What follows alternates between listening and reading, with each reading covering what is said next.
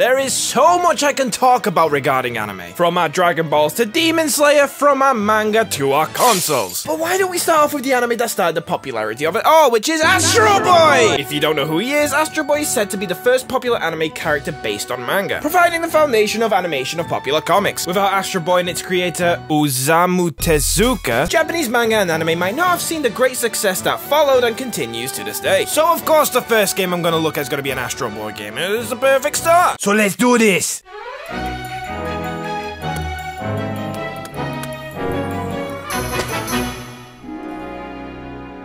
Charges will be kidnapping and impersonating a cat. Astro Boy!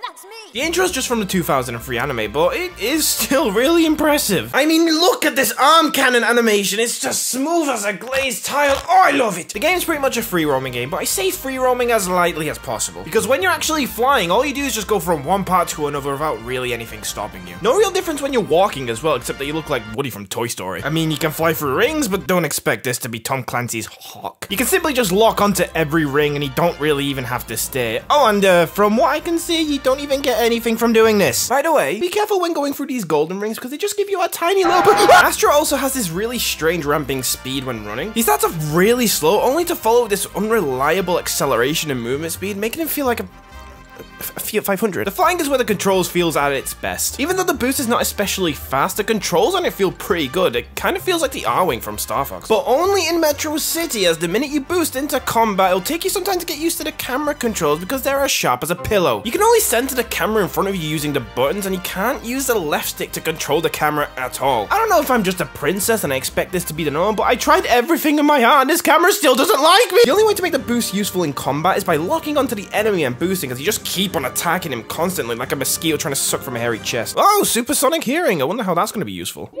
knew first for what Logan said to his freaking counselor. So way to go. Way to go. Way to go. Oh, you also get laser fingers later on in the game. Don't use it. It's a waste of your special Mia. If an enemy's far away, you might as well just fly up to it and kill it. The laser's as useful as a fly swatter, and that's not even a joke! Look at this! I'm not even aiming!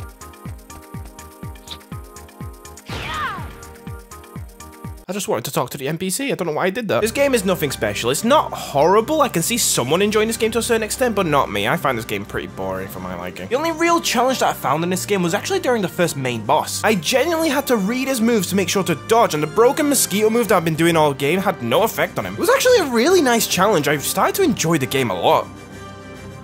Until I found out you could pick up a lamppost and beat the living diesel out of it. Say you're sorry. You're sorry. Holy sh**! This game is pretty good! Omega Factory is a beat-em-up game. Even though it looks like Mega Man, it plays fairly differently. Astro attacks using the usual 1, 2, 3 punches, but he also has kicks by pressing down and punch, making the enemies roll, which in turn knocks the enemies into each other, stunning them for a brief period of time. Doing damage to enemies will slowly fill up your EX gauge at the top of the screen. Once the gauge is filled, Astro is able to perform a special attack like the Mega Laser, or my favorite screen clear, the Butt Gun!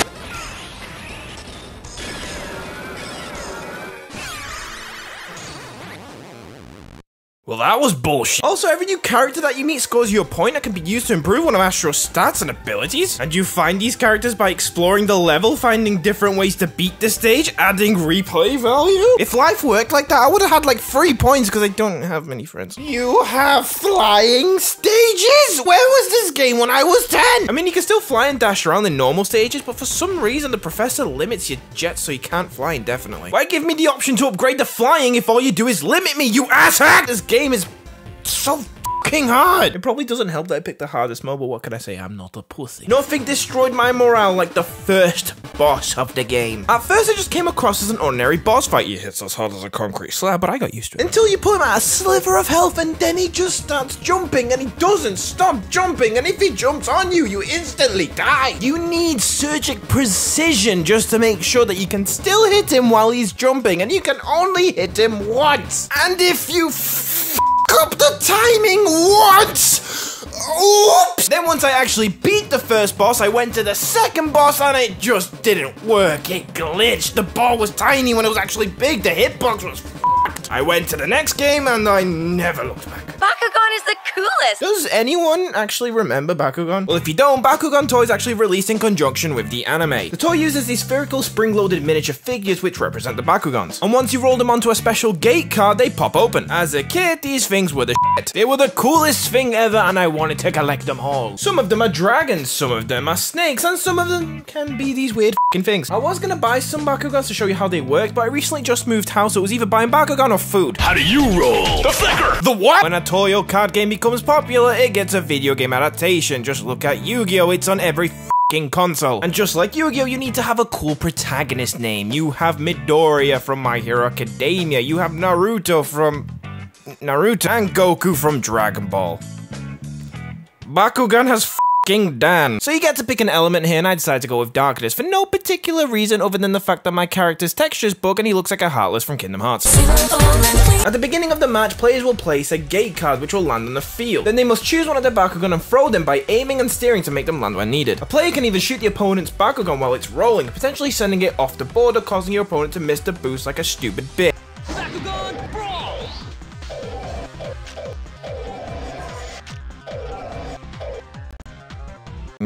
I didn't have a video, I promise. To win a match, you have to win 3 gate cards, and there's 3 ways of doing so. One of them is called double stand, which happens if someone lands 2 Bakugan on the same gate card. A critical KO is when another Bakugan knocks another one off the gate card, which I haven't done in this game at all, so here's a free video, you're welcome. I thought at one point I did get a critical KO, but then this happened, which it's cool, it's funny! And lastly is by battle. When Bakugan from different sides stand on the same gate card, it starts a battle. It's possible at that point to activate up to 3 ability cards in order to power up your Bakugan or change the battle rules. By winning, you gain Bakugan points, which can be used to upgrade Bakugan or buy new Bakugan, gate cards, and ability cards. I was gonna play more of this game, I really did start to enjoy it, but the power battle with the joysticks where you keep on doing this was a massive health risk. Oh my god! The only thing I hate worse than losing is not winning! In the year 3000X, the entire world is under the tyrannic rule of the regime called the Chrome Dome Empire. Its ruler, Caesar Baldybald, has initiated the Hare Hunt, a crusade where his army, the Hare Hunters, invade settlements, shave bald every person they see, and leave said settlement in ruins. Standing against the Hare Hunt is Bobo, a rebel who fights the Hare Hunters with the super fist of the nose hair, a martial art that's given him the power to control his nose hair like whips. His group consists of Gasser, a teenage boy who fights with the super fist of the backwind, allowing him to weaponize his own farts. Beauty, a teenage girl rescued. There is also Don Patch, a creature who leads the Wiggin Gang, a group that fights by confusing their enemies into submission. I mean, it's working on me. This is the weirdest anime I have ever seen. Watching this show is the equivalent of being high on paint. But this video is not about the anime, it's about the game that came from the anime. But I'm pretty sure that the game's not going to be weird as the anime, or even weirder. I mean, it's probably going to be some sort of action RPG for the PS2. I can't possibly see it being anything else.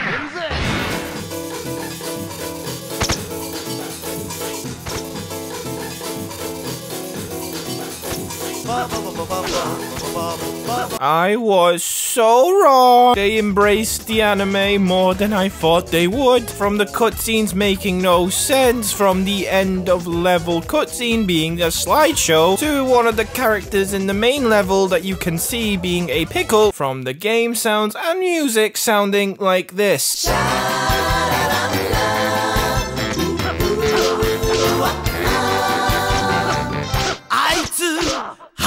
Alright, okay, so the gameplay. Well, the gameplay features a reverse camera system by which Bobo moves towards the camera. And by using the 2 analog sticks, you can control Bobo's nose hair to fend off the approaching enemies. Also, by pressing the shoulder buttons, you get like this screen clear attack where instead of using your nose hair, you use your armpit. I'm not even surprised, to be honest.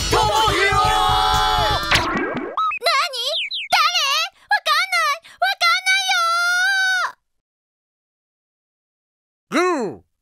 Hey, glue!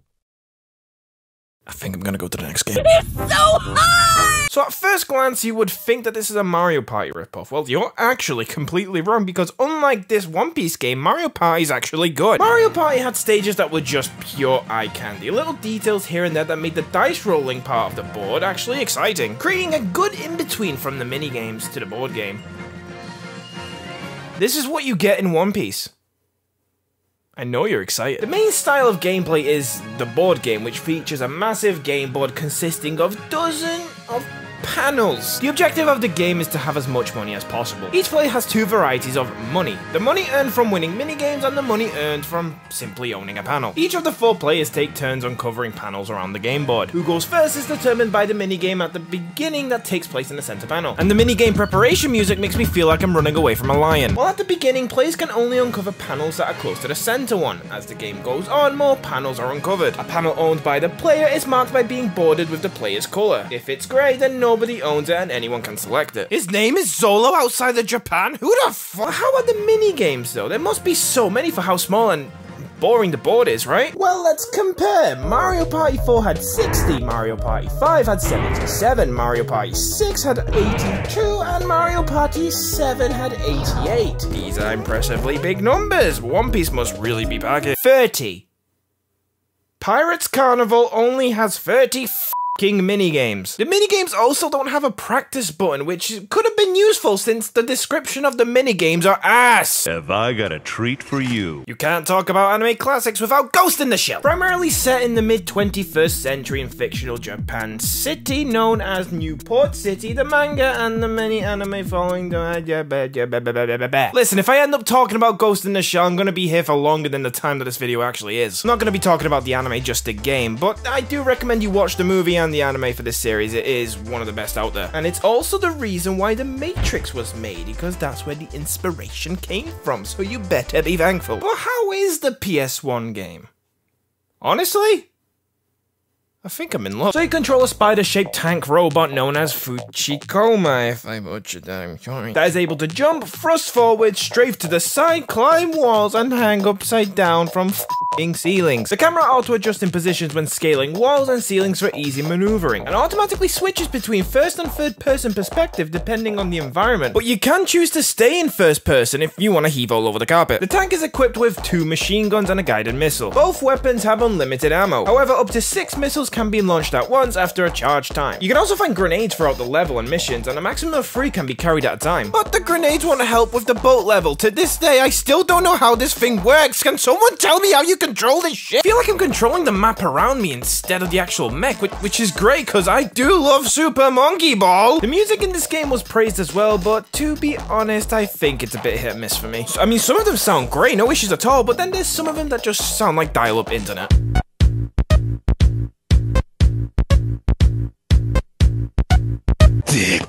My Hero 1 Justice 2 is a 3D arena fighter, and it's an obvious sequel of the first Justice game that came out in 2018. And if you're wondering what storyline it follows, it starts off from the Provisional Hero License Exam arc all the way to the Shiozaki arc. Like I said before, this is an arena fighting game, a subgenre of fighting games that focuses more on free controlling 3D movement and a camera that follows the character, unlike other traditional 3D fighting games that still maintain the side view and side-scrolling orientation to the attacks. Think of it like Tekken, but just worse. Oh my goodness! I don't hate arena fighting games. Not in my honest opinion, I find them a lot more fun than traditional fighting games. They're just not as competitive and they don't really feel satisfying to play, and so after a few matches it gets stale, at least in my opinion. Yeah, you can say the movement in these games is a lot more dynamic as you can freely move wherever your heart desires, but the complexity of half circle and quarter circle combos are sacrificed, which makes it just not as rewarding to play. It also relies way too much on this rock, paper, scissors kind of gameplay, so it just ends up being a prediction match on who does whatever. Kinda the same reason why I'm not into the Naruto games, but the Naruto games just do it better since,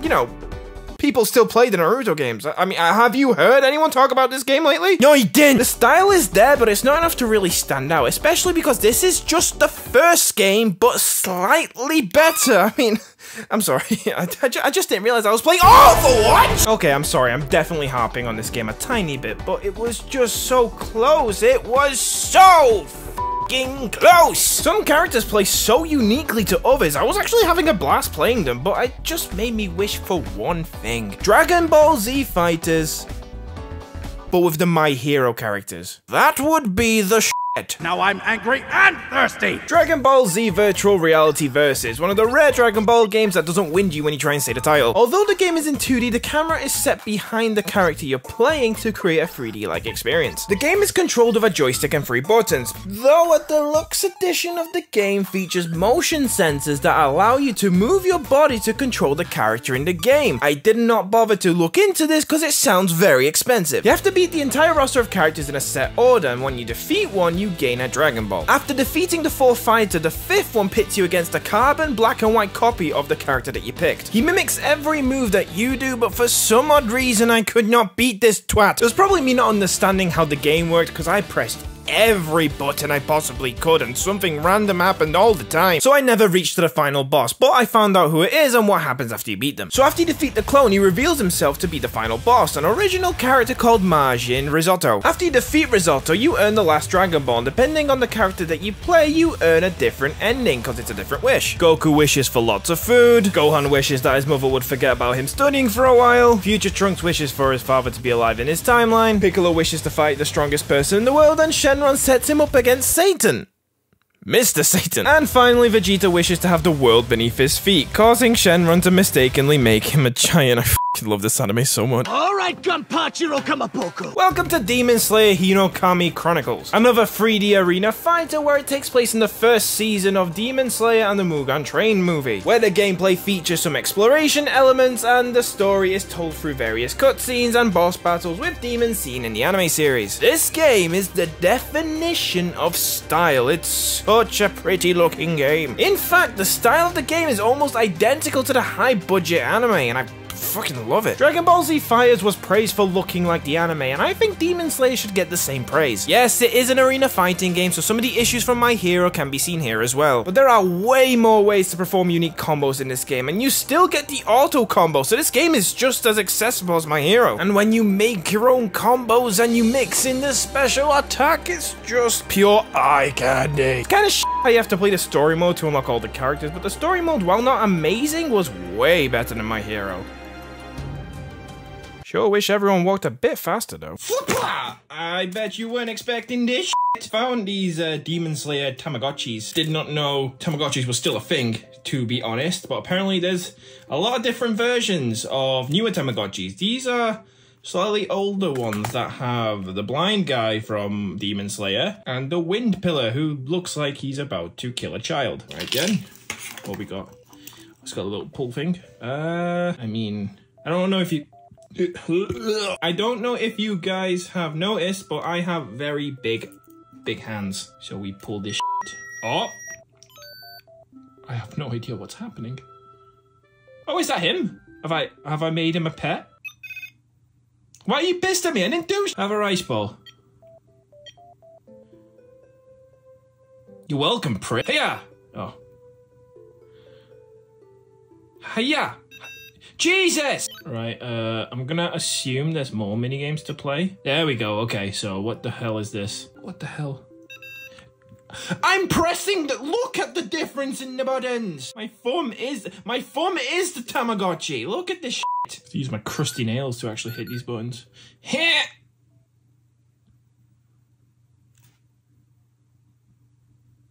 Alright, I guess I'm done with that one. Wind pillar time. Hopefully this is somewhat different. Something tells me it's not going to be. It's the same thing. I'm guessing you evolved the person into the wind pillar, but this is kind of...